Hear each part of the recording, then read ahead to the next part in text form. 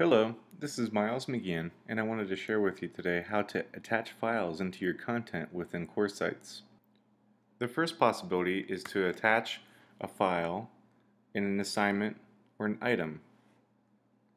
The file will appear as an attached file here.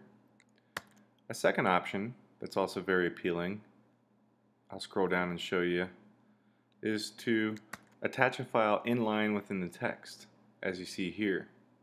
If a student clicks on this, it would download to their computer.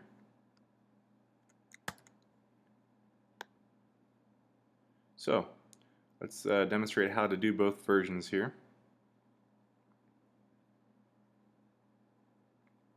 This works whether you're adding an item or you're adding an assessment like an assignment.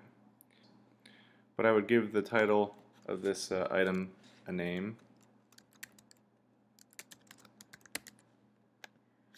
And maybe I'd give some directions in the text.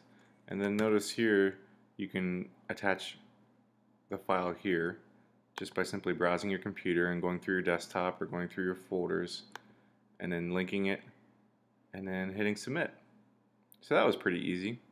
When I do that method, you'll see the file populate just below the title right here.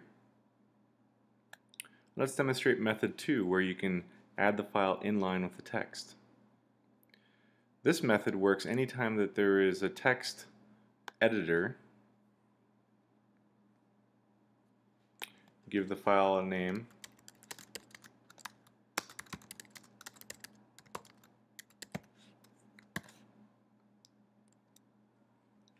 And imagine I'm starting to write some directions.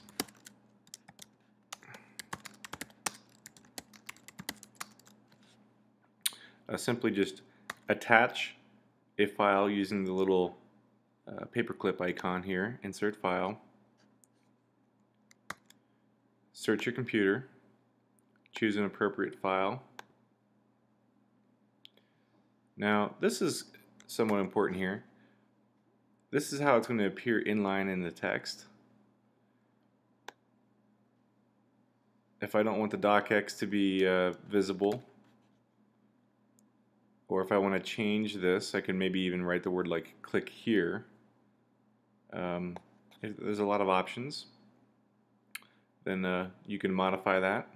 I'm going to leave it as is for now. And so here's how it appears. Open the file titled. Perfect. If I give it the title, then the student will know what to expect in their downloads folder. It'll have the same title name. So that is one interesting option to pursue.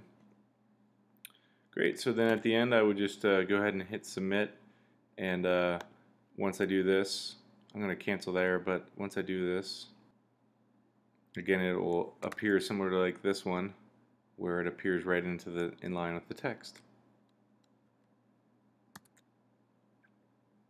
Great, and I hope you found this short instructional video on attaching files within CourseSites useful.